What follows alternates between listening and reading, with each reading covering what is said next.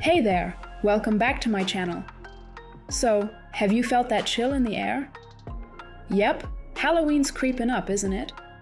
I was thinking, why not get into something a tad spooky today? You ever wonder if you're really the only one chilling on your couch? No need to binge watch horror movies to get the goosebumps. Just think about zooming in super close between those sofa fibers and right under the cushions. What if that chip crumb from last week isn't just a crumb? Getting the creeps yet?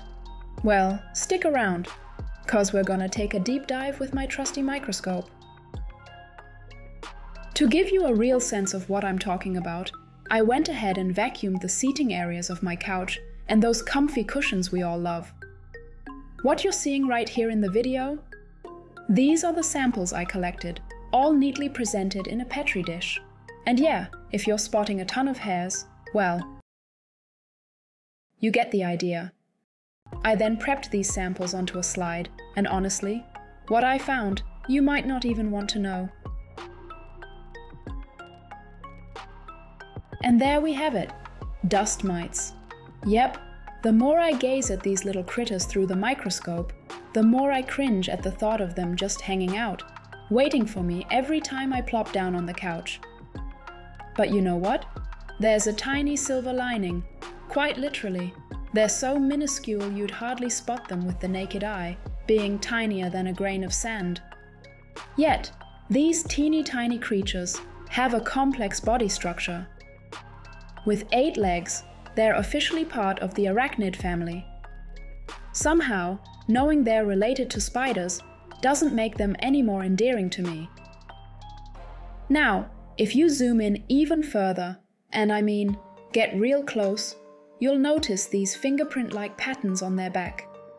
Cool and creepy at the same time, right? Believe it or not, these patterns assist them in exchanging gases with the atmosphere. Who knew these little guys had such intricate designs up their sleeves? Or should I say, on their backs? Ever wonder why, of all places, these dust mites chose to set up camp on your couch? Why not just, I don't know, somewhere outdoors? Somewhere far, far away from you? Well, here's the slightly icky truth. They're basically dining on you. Not in a vampire way, but they thrive on those dead skin flakes you shed daily, most of which you don't even notice. Given that your couch is probably one of your top chill spots, it naturally becomes a buffet for these mites. Let me throw some numbers your way. You shed about 0.053 ounces of skin flakes every day. Doesn't sound like much, right?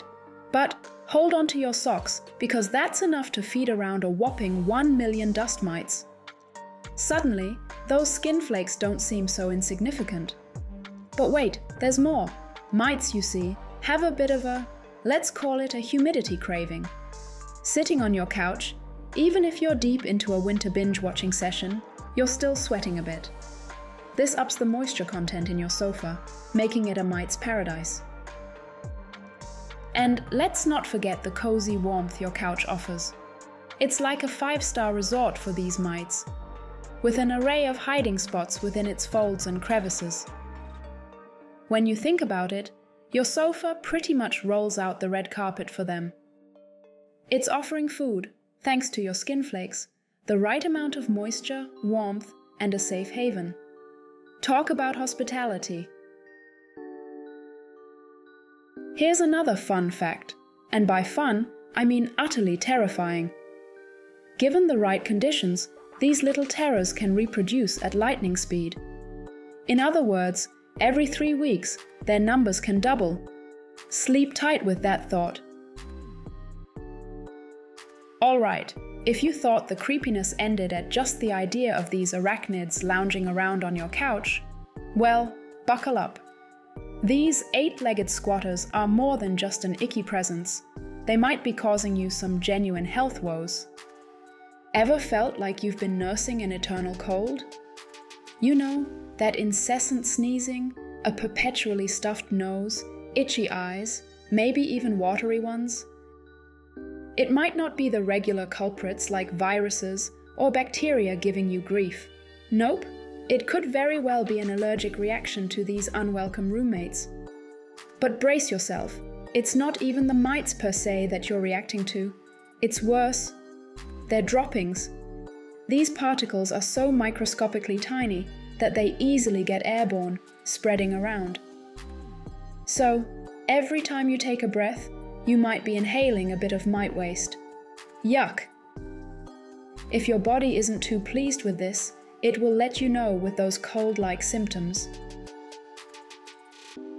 Now, you might be wondering if there's a way to evict these freeloaders from your comfy space. Good news! You can put up a fight. Regularly vacuuming your couch and washing cushion covers at high temperatures can substantially cut down on the mite population. But here's the not-so-sweet part. Entirely getting rid of these mites is, well, nearly an impossible task. So, maybe it's best we all come to terms with the fact that our couches, as it turns out, will always be a bit of a community space. Sharing is caring, right? And with that, we've come to the end of today's microscopic journey. Hope you enjoyed it. If you did, hit that like button and don't forget to subscribe. Till next time, take care and remember, it's a wild, tiny world out there.